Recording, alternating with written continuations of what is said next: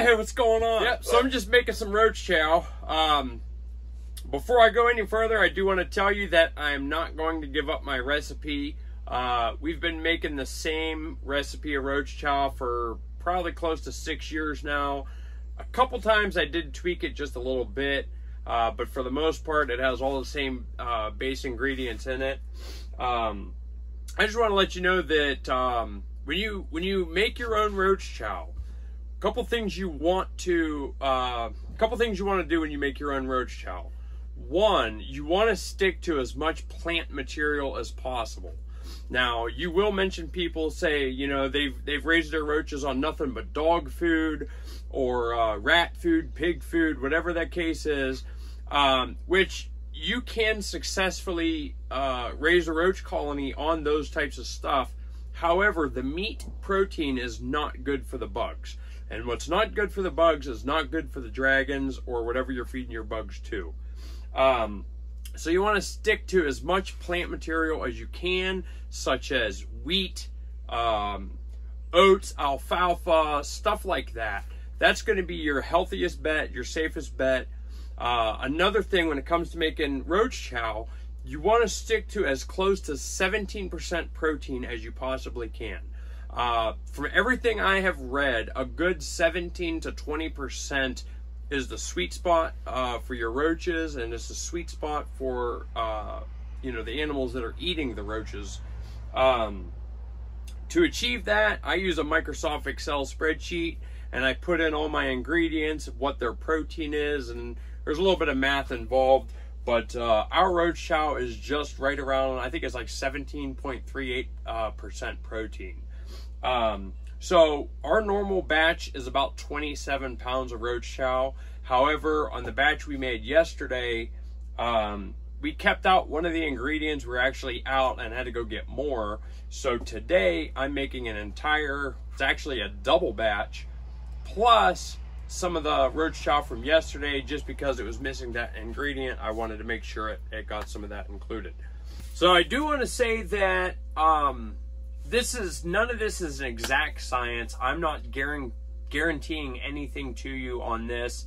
I have not studied this in books, or, you know what I mean? I don't have a chef's license to make our own roach chow. I've done trial and error, and I know what works great for us. The ingredients we use seem to work really good, and over the last, 5.5 years, we have actually purchased roach chow. We have gotten samples of roach chow.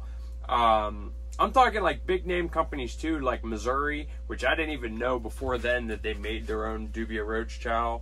But we've had people that have been making their own roach chow, and we've compared ours to theirs, and we have ran tests to where we would actually put a cup of ours and a cup of theirs in the same tote and let them overnight, and the results were staggering, to the point where sometimes our roach chow would be 90% gone and their pile would be left untouched. And I've done all kinds of different experiments, and anybody who has ever bred anything on a larger scale or trying to become a larger scale is going to run their own experiments. You can only get so much from books and YouTube. Eventually you need to create your own you need to create your own numbers and your own experiments and see what works for you. So I do want to say, as a disclaimer, I'm not guaranteeing anything with our roach chow, but that's what works for us. Although this video is more about what kind of stuff you can feed your roaches and less about our process, I am going to take you through a little bit about how we do it. I bought this industrial grinder. It's mainly for dry kitchen foods, and if I'm not mistaken, I paid about $250 for this on Amazon a couple years ago. It is more of a pain than the bigger ones. Not only that, this one broke a couple times, so I had to rig it up in a way that it still works, but it's not the greatest. But when I use it, we put in, we'll fill this up and we'll grind it for 20 seconds. And we grind our entire batch like this for 20 seconds, and then grind it all put it in here for 20 seconds per batch, and then we'll reverse it and grind it all for another 20 seconds. So it's the whole entire thing is ground for a good 40 seconds a batch.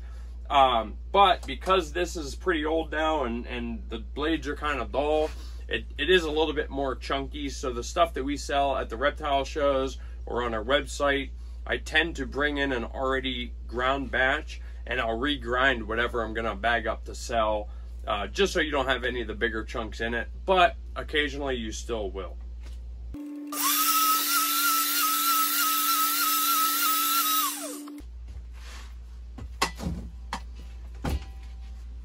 One of the things you got to keep in mind is they are roaches. So even though there are certain things you want to stay away from, like animal protein and animal fats, one thing you got to keep in mind is they are roaches, and in most cases they say, you know, they'll survive a nuclear war. They are very hardy and they're strong, so they can eat pretty much anything.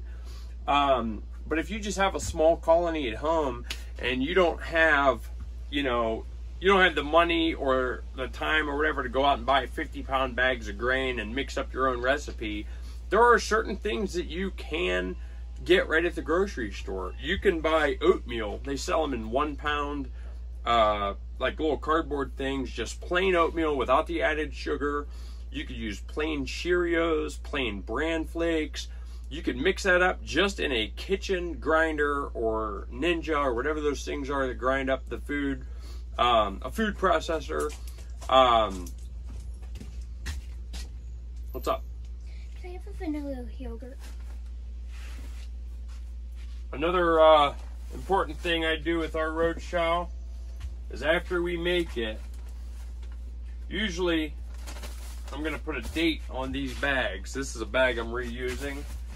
But because I do not have any on stock, I'm not going to redate this bag. I know when I'm making it. But we always freeze it for at least 72 hours. And that's just in case there's any grain mites, grain moths, any kind of flies or bugs that we don't want in there. And trust me, we don't want any in there. 3 days in the freezer is going to take care of that for you. Even if you know you don't have any bugs or any chance of bugs in your grain, it's always a good idea to store it in the freezer, just to be on the safe side. Even though the grain mites aren't really going to hurt the roaches, they are a pest, and it's better to be safe than sorry, because they are a pain to get rid of if they ever get inside of your roach colonies. If you need a good recipe, go on YouTube. There's tons of recipes. There's a lot of people that make it a lot of different ways using a lot of different ingredients.